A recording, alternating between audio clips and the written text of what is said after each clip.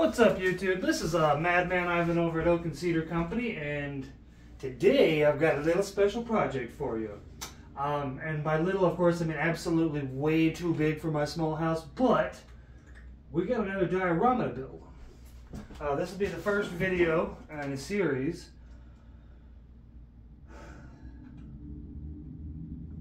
Probably a long series.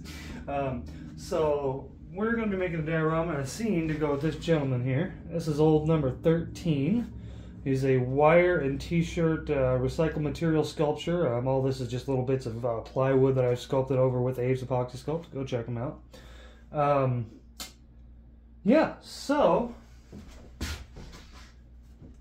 as you can tell by the scale, because it needs to be larger than him or up to scale, it's going to be big.